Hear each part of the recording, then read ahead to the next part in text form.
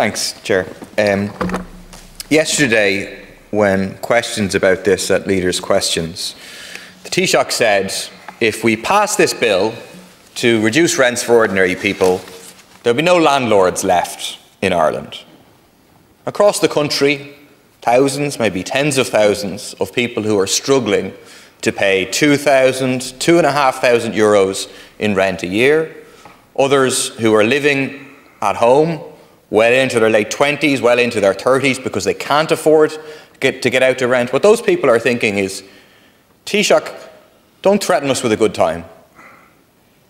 It was a comment that encapsulated in one sentence the ideology and the approach of the government in relation to housing.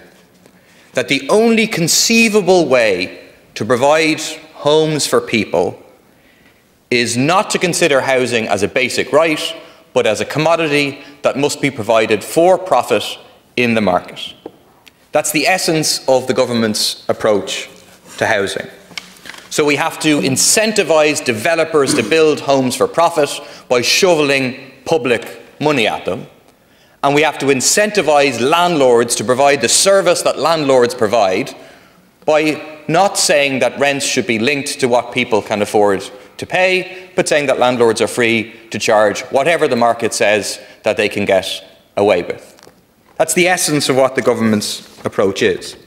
But it begs the question, what service do landlords provide? What wealth do landlords produce in this economy? What added benefit is created by having a class of landlords? Nothing. That's the truth. There is no added benefit by having this layer of corporate landlords in our society. The truth is that landlords, big corporate landlords as a class, are parasitical on the economy. They're taking money out of the economy, generated by workers creating wealth, and keeping it to themselves. €1 billion a year almost in various state supports, public money going into the pockets of landlords. Billions of euros of ordinary workers going into the pockets of landlords. And that amount of money has exploded over the course of the last 10 years. So let's say hypothetically that the Taoiseach is right. Let's say that we pass a law to say that actually rent should be at a level that people can afford to pay. Very radical idea. And let's say that the Taoiseach's nightmare scenario is correct and every landlord in the country leaves the market. What are they going to do? Pack up the apartments into their bags, off to wherever they go, strap the houses to their backs, off to America, Germany, where the corporate landlords are based? No, they can't take their properties with them. The key point is what will happen to the tenants. But the state can say, the state should say, that for small landlords, we have no problem with small landlords. But if small landlords cannot afford to operate on the basis of renters being able to afford to rent and not be crucified, okay, we understand. The state should simply agree to buy those homes at market rate from the small landlords who want to get out and turn that into public housing, keeping the tenants in situ. There you go. No crisis. And when it comes to the corporate landlords, to the Oireachtas, the Kennedy Wilsons and the rest of them, well, we think we should follow the example of what the people in Berlin voted to do. Expropriate them. Nationalise them. They're not providing any social use for ordinary people. None whatsoever.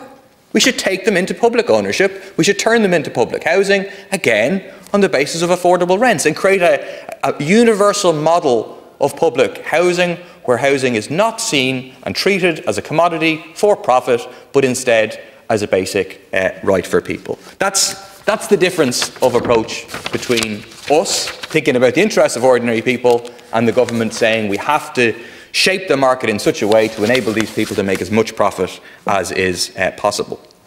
And of course, there is a happy coincidence between the ideology of the government and the self-interest of the class of landlords that the government represents and the landlords themselves within the government and in the backbenches of the government. Their interests all happens to coincide. Because this isn't just a government for landlords, in fact it's a government by landlords. Last night the government won on the motion of confidence by 19 votes. By my calculation, if the landlords in this House had not been voting, the government would have lost that vote. The same presumably will apply when we vote on this rent reduction bill this evening. If the landlords in this House absented themselves, said as they should, well, I can't possibly vote on this because this is voting about whether my... All across the House, you'll find that the vast majority of the landlords are on the Fianna Fáil, Fine Gael side and in some of the independents who voted with the government. If those landlords, as they should, absented themselves tonight and said, this is too much to do with me, this will impact my income, clearly it's inappropriate for me to vote, well then there's every chance this rent reduction bill would pass. I think it's worth looking at who these landlords are in reality. So Rory Hearn did very good work recently outlining the reality of these corporate landlords. So Ires REIT, the largest private landlord in Ireland, owns close to 4,000 homes. US property corporate Kennedy Wilson owns close to 3,300 rental apartments. Irish property investor Urbeo is developing build-to-rent units, advertising a studio in City West, in my own constituency, for €1,500 a month, a two-bed apartment for €2,000 a month. US fund Greystar pre-bought 342 apartments currently being built in Griffith Avenue, advertised for a one-bed at €2,140. Rory Hearn also shows that CSO data on new build activity for Dublin in the first 3 years of this year shows that 1,151 newly built units were sold. Of these, first-time buyers bought just 217, 19% of them. Non-household purchasers, overwhelmingly investor funds and REITs, bought 726, 63% of all new builds in Dublin in the first quarter of 2022. And these people, these corporations, are getting massive public funds. Ires REIT got 8.7 million in rental income from the state via HAP in the first half of 2021.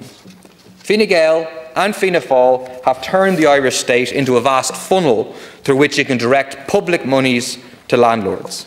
The Housing for All plan is completely dependent on the private market and on global investor vulture funds in particular. Of the €12 billion a year required to build the planned 33,000 homes each year, 10 billion of it will come from private capital sources.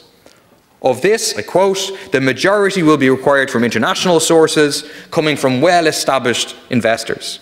So the private market and investors are to provide 83% of new homes, with the state playing a small role, less than 1/5 of all new building. Again, it encapsulates the disaster of the for-profit, market, commodity-driven approach to the housing crisis, which is why the crisis gets worse and worse and worse, day by day, week by week, month by month. I think we can hit the government bingo later on that you will say this is unconstitutional. It's an interference with the right to private property. We dispute that. We think the government should do it. I think the government should then defend the case in the Supreme Court if that's where it goes. But even if we say you're right, okay, well that's precisely why we have a bill to insert the right to housing into the Constitution. Because we think the vast majority of people out there would agree that the right of ordinary people to housing comes before the supposed right of vulture funds, of cuckoo funds and others to maximise their profits. The final point I want to make is that obviously the government won the confidence motion last night. I still don't think that they have the confidence of ordinary people, and as the slogan of the Arab Spring goes, what the Parliament does, the streets can undo. This is now a weak government. It's a government that can be pressured and pushed from below if we manage to build a cost of living and housing movement like we did with the water charges. Such a movement, which has a protest at 5 o'clock in front of the Dáil today, and a major national protest on Saturday, September 24th, can force concessions out of this government and will at a certain time, bring this government down and open the possibility of a government that does not govern in the interests of the big corporate landlords, but instead in the interests of ordinary renters. Taoiseach, 12 years ago, I visited the Jabalia refugee camp in Gaza. I was struck by how packed it was. Over 100,000 people living in closely cramped quarters in less than 1.4 square kilometres. Many streets are so small you can't even fit a coffin down them. But today, Taoiseach, much of Jabalia, a refugee camp, lies in ruins because Israel targeted it for bombardment. I visited a hospital in Gaza, Taoiseach. Even then, back in 2011, they were running out of surgical gloves and basic medicines because of Israel's blockade. Today, they are being forced to operate on hospital floors without anaesthetic and are on the verge of running out of fuel. Running out of fuel means the electricity going off and death for people in ICU, for babies in incubators. I met a 12-year-old girl who hadn't seen her father since she was 4 months old. He was one of about 6,000 political prisoners being held by Israel, many without charge or trial, and hundreds of them children. There are now thousands and thousands of children in Gaza who will never see their parents again. Over 4,000 children themselves have been killed. Israel is committing war crimes, Taoiseach, with the support of the US government and much of the EU. They are bombing hospitals and ambulances. They are bombing residential areas with the biggest bombs designed to inflict maximum damage. They are bombing convoys of refugees they ordered to flee south for safety. They're laying siege to 2.3 million people, trying to starve them out by blockading food and water. They're bombing fishing boats to stop people from getting around the siege and feeding themselves. They are committing the crime of genocide, crimes against humanity, and war crimes. Articles 6, 7, and 8 of the Rome Statute. They are committing these crimes openly and brazenly, repeatedly declaring their intention to do so in the world's media. Yesterday, the Taoiseach said it may well be the case that war crimes have been committed. That is where the International Criminal Court comes in, but there has to be a proper investigation. Taoiseach, will the Irish government make a referral to the International Criminal Court under Article 14 of the Rome Statute so that there can be such an investigation? Israel is facing growing isolation internationally, Taoiseach. Bolivia has cut all diplomatic ties with Israel. Chile and Colombia have recalled their ambassadors. They were joined yesterday by South Africa and Chad. If Ireland took that step as a European country, if we expelled the Israeli ambassador, it would have an impact globally. It would send a clear signal that when Ursula von der Leyen gave the green light to Israel's genocidal assault on Gaza, she was not speaking for all Europeans. It would further isolate and put pressure on Israel to stop. It would demonstrate real solidarity with the Palestinian people. So 2 questions, Taoiseach. Will the government make a referral to the International Criminal Court so there can be an investigation, and will you expel the Israeli ambassador? Taoiseach, please. The position on this has been very clear. There should be a humanitarian ceasefire immediately so that aid can go into Gaza and EU and other citizens can leave. Hamas should free all of the hostages it's holding without any conditions and should lay down its arms because it is a terrorist organisation. And we need a new peace initiative in the Middle East, desperately so. The situation in Gaza is critical. The high number of civilian casualties is deeply shocking, particularly the numbers of children, journalists and also UN and other aid workers who have been killed. The protection of civilians and de-escalation is a priority. A humanitarian ceasefire is required immediately, and the level of aid passing into Gaza needs to be accelerated as a matter of urgency. We continue to engage with EU and regional partners to increase aid allowed into Gaza, and the government is in regular contact with regional foreign ministers and leaders. The Taoiseach has announced 13 million in humanitarian assistance to the Palestinian people, with 10 million for UNRWA and 3 million for UNOCHA. Ireland condemns outright the attack by Hamas and affirms Israel's right to defend itself, but this must be in line with international humanitarian law and in a proportionate manner, and this has not been the case. A distinction has to be made between Hamas and civilians in Gaza, and targeting civilian infrastructure is not acceptable, and collective punishment is a breach of international humanitarian law in our view. De-escalation and protection of civilians must be our first priority. In relation to the role of the International Criminal Court, attacks on civilians and civilian infrastructure is a breach of international humanitarian law, as I said. All potential violations of international humanitarian law should be investigated. The prosecutor of the International Criminal Court, Karim Khan, confirmed the court has jurisdiction over the situation in occupied territory and by Palestinian nationals outside it, so we don't need to make a referral for an investigation to take place. In relation to the issue of the ambassador, Deputy, I don't believe it would be the right thing to expel the ambassador from Israel. For exactly the same reasons as we didn't expel the Russian ambassador in relation to Ukraine, we need to be able to engage at some level. There are around 40 Irish citizens being held in Gaza. We want them to be able to leave. Look, Deputy, there's also a young Irish-Israeli girl who may well be being held in Gaza as a hostage of Hamas as well. So let's not just be one-sided about this. Our priority, no matter who's holding them, is them being able to get out and get to safety. And that means that we need to be able to engage with the Israeli government and the Israeli ambassador. We also, at some point, want to be able to talk about peace and reconciliation and reconstruction. And that may seem ridiculous now, but we have to keep that hope alive.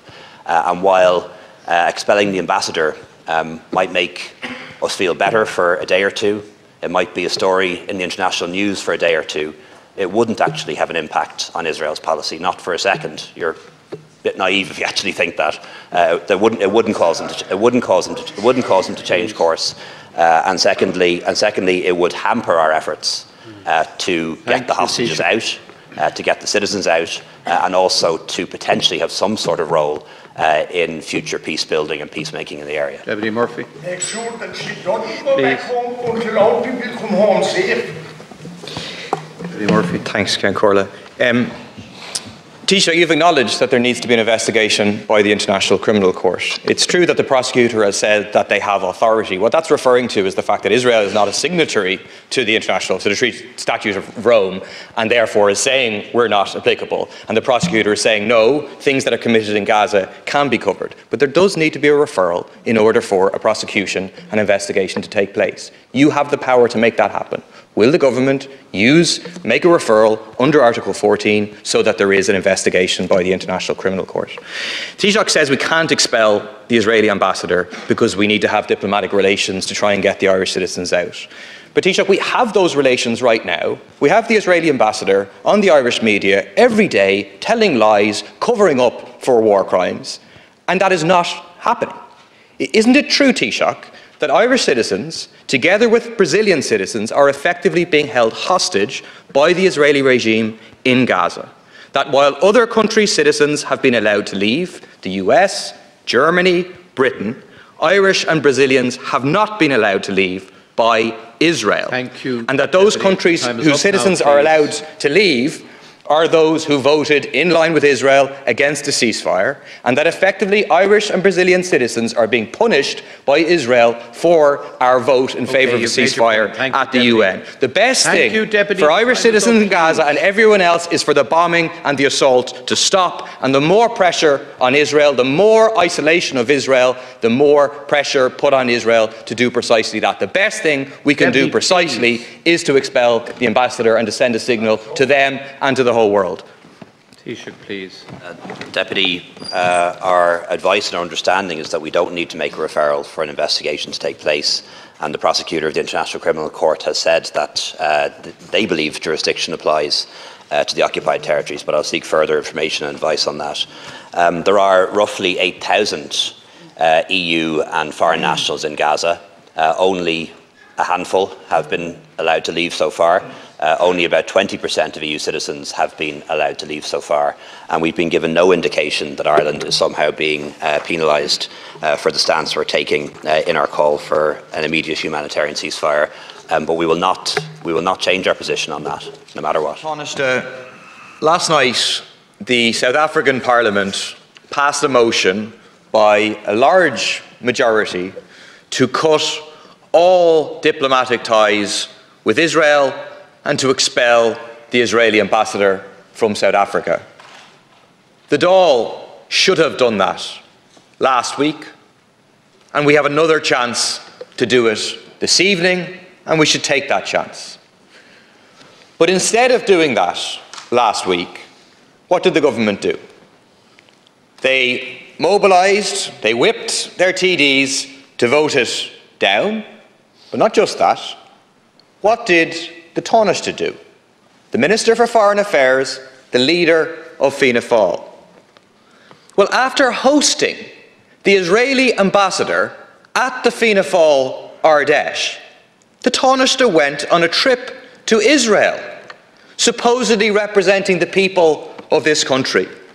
The Taoiseach participated in a propaganda tour organised by the Israeli state designed to justify the genocide being inflicted on the people of Gaza. And did the Taoiseach, when he was in the region, visit Gaza, where more than 13,000 people have been killed, almost 6,000 children have been killed, more than 1 in 200 residents have been killed? No, we didn't. I'm interested in hearing him explain why he didn't visit Gaza. There's one of two reasons. One is that he did not attempt to visit, that he thought it was appropriate to visit Israel to see the impact of Hamas rockets, to point at a ceiling, but not appropriate to go and witness the destruction of hospitals, of apartment blocks, of refugee camp in Gaza. Or the other is that he did attempt to visit and that Israel said no, but that he had nothing to say publicly about that. So I'm very interested in finding out which it is. But Taoiseach, your trip to Israel was a disgrace. It was absolutely shameful to be participating in such a propaganda tour while the assault on Gaza is ongoing. Look at the tweets that were put out by the Taoiseach. Compare and contrast. Meeting with the Palestinian Authority, quote, "I expressed my sympathy to the Palestinian people over civilian deaths in Gaza." No mention of who caused those civilian deaths, who's responsible for them. Whereas when meeting with people in Israel, quote, "unreservedly condemned the brutal attack by Hamas, no difficulty in identifying who was responsible." Maybe that was just a slip in a tweet, a couple of tweets that were sent out. But it's not. Because there's an amendment, a counter-motion in the Taoiseach's own name, which is very clear in terms of condemning the barbaric attack by Hamas. But when it comes to all the victims in Gaza, what does it have to say? It deeply deplores the catastrophic humanitarian situation in Gaza, including the death of over 11,000 people, etc., following Israel's military actions in Gaza. Very passive language.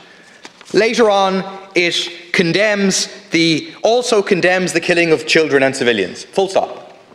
No mention of who was responsible. How is it, Taoiseach, that Palestinians just seem to get killed, with nobody being responsible, nobody being blamed, nobody being condemned? And the government's response to all of this, our motion, will be to say diplomacy is key. We cannot possibly impose sanctions and seek to isolate apartheid Israel. But that, Taoiseach, is not the truth. It's not the real reason. And you know that because you can compare the response to Israel's assault on Gaza with the response by the Irish government to Russia's criminal imperialist invasion of Ukraine. Was the Russian ambassador Filatov present at the Fianna Fáil Ardèche, Taoiseach? Was he invited? Did you go on a propaganda tour to Russia? No. The Irish state expelled Russian diplomats and imposed extensive sanctions on Russia. So what's the difference? Is it the number of casualties? No, it's clearly not. What's the difference? The difference is clear. It's pretty obvious. It's the attitude of the United States.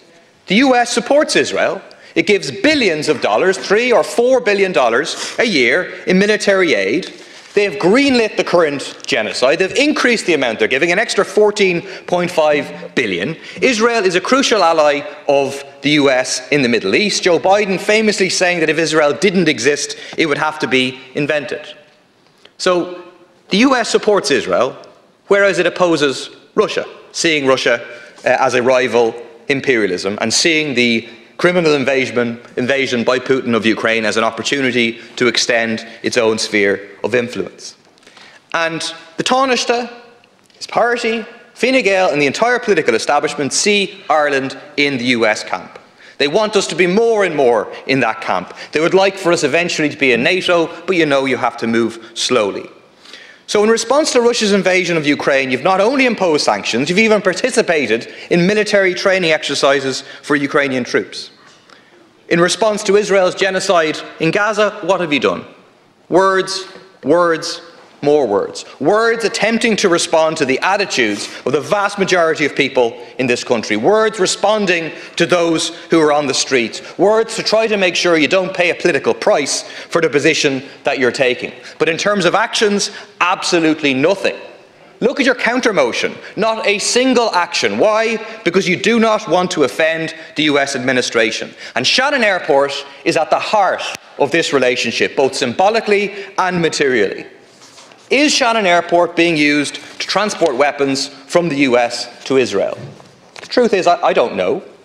The truth is that the Taoiseach and the government doesn't know either, because they refuse to do inspections. We do know that there has very likely been troops going through Shannon Airport to the region to assist in the US agenda of backing up Israel's genocide on Gaza. We know that there's been a significant 50% increase in munitions allowances, indicating an increase in troops going. And we know that the US is the biggest supporter of the genocide being inflicted on the people of Gaza. It is absolutely wrong. It is scandalous that they continue to be allowed to use Shannon Airport. Shannon Airport must be shut down for the US military. The final point I want to make is it's very clear.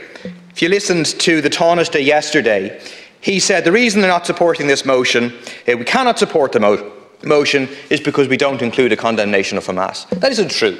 We know it's not true because that's not all you do in your own counter motion. We know it's not true because last week you voted against motions which did condemn Hamas. Well, why don't we include it? Is it because we support the killing of civilians? Of course not. Is it because we support the taking of hostages, civilian hostages? Of course not. Is it because we politically support Hamas? Of course not. Why? It's because we do not accept the narrative that history began on the 7th of October, that all the killings in this year by Israel before then didn't matter, that the 17 years of blockade of Gaza didn't matter, that the 75 years of dispossession, of ethnic cleansing, of apartheid, that none of that matters, none of that is relevant. We do not accept that. And this moment must be used not only to push for a permanent ceasefire, but to say this is the moment to build a movement that is actually capable of assisting in winning liberation for the people of Palestine. Thanks. After the horrendous bombing of the Baptist hospital in Gaza, Joe Biden has arrived in Israel. He has embraced the war criminal Netanyahu, and he said, quote, "It appears as though it was done by the other team, not you." A disgusting comment in line with the disgusting policy of US support for Israeli ethnic cleansing. Those who have given a green light to genocide by Israel, including Joe Biden, including von der Leyen, have blood on their hands. And the denial of Israel is just part and parcel of the regular propaganda machine. They denied killing Palestinian journalist Shireen Abu Akleh. They blamed it on the Palestinians for months. In 2022, they denied a strike killing 5 children in Gaza, blaming it on Islamic Jihad before having to admit it. This is just what they do. We should believe them when they told us what they were going to do. When the army spokesperson said, quote, "The emphasis is on damage and not on accuracy." When the defence minister said, "We will eliminate everything." When they gave written threats repeatedly to hospitals in Gaza saying, "We're going to bomb you," we should believe them. When the Israeli ambassador on the RT radio this morning denied doing it, but said Israel has the right to bomb hospitals in Gaza. It's time for action, Taoiseach. It's time to expel the Israeli ambassador. Deputy. Thanks very much, Deputy. Deputy, I raised the issue of the UN Security Council. It's very much our view, and I expressed this view at the UN General Assembly, that the UN Security Council needs to be reformed. It simply does not reflect the world of 2023. The 5 permanent members are the victors of the Second World War, which was a long time ago now, and it's in dire need of reform and legitimacy. But I really think we should all appreciate that there's a lot more to the United Nations than the Security Council. There's UN peacekeeping. Does anyone doubt the value of operations like UNIFIL, which has at least allowed people in South Lebanon to lead a relatively normal life most of the time for the past few decades? I know we're very proud of the role that we've played in that operation. Look at the work of UNRWA, for example, in Gaza and the West Bank, caring for Palestinian refugees. That's the UN. Look at the World Health Organization and the work that organisation has done in fighting pandemics. So I think when people are critical of the UN, fair enough. Be critical of its limitations, be critical of the composition of the Security Council, but don't turn a blind eye to all the other things that the UN does, peacekeeping and the various different UN agencies. It is a valuable institution, I believe, and I'm proud that we prioritise it as part of our diplomacy. Deputy Murphy asked about my interaction with the European Union, so that's ongoing. Over the course of the weekend while I was in Paris, my team and I were in touch with President Charles Michel to agree the joint statement that was released on Sunday, which I think was a balanced one. And I attended the European Council meeting by video conference yesterday, and that was attended by 27 heads of state and government, also President von der Leyen, President Metsola and the High Rep, as well as President Michel. I had a bilateral meeting with President Macron on Sunday, and we discussed this as one of the 3 main topics. And the Taoiseach is very active at the moment, taking a leading role, contacting other states, including Jordan. Has been in contact with Fatah, has also been in contact with Iran and others. Deputy Smith reminds us of the fact that we have citizens in the region, and their safety is very much on my mind. We have peacekeepers in Lebanon and Syria, we have aid workers in Gaza, and we have citizens in Gaza as well. So far, the only person who's been killed, the only Irish person who's been killed in this conflict so far was killed by Hamas, and I think we shouldn't forget that. But of course, our citizens are at risk in Gaza, in South Lebanon, in Israel and in Golan. And I certainly hope there'll be no other Irish citizens killed during the course of this conflict or this phase of the conflict. Deputy Smith also raised the issue of undocumented Irish. I think we have a really good model that other states could follow in terms of regularising undocumented people. We've done a few schemes in this state, including one for people who arrived with student visas and subsequently lost their status. I think it's a good example for the US to follow, but unfortunately I don't think it's going to be possible for them to do so. The whole debate around migration in the US has become so polarised. I think it would be very difficult for any president or any Congress to be able to get a reform through, and that's a real shame, but hopefully that will change at some point in the future. Just once again to say that Israel wasn't invented by the United States, notwithstanding anything that Deputy Boyd Barrett may have seen. It was established by the United Nations as a Jewish state in their historic homeland, and Israel has the right to exist, but it doesn't have the right. It doesn't have a right to do wrong. Finally, you'll recall that there were many calls to expel the Russian ambassador and to close the Russian embassy here in Dublin. And everyone in this House knows that I was 100% on the side and remain 100% on the side of the Ukrainian people in resisting occupation and in resisting the war that's happening caused by Russia. We decided not to expel the ambassador or close the embassy, the Russian one, precisely because we think it's important that even in the worst of times, you have to keep diplomatic contacts open.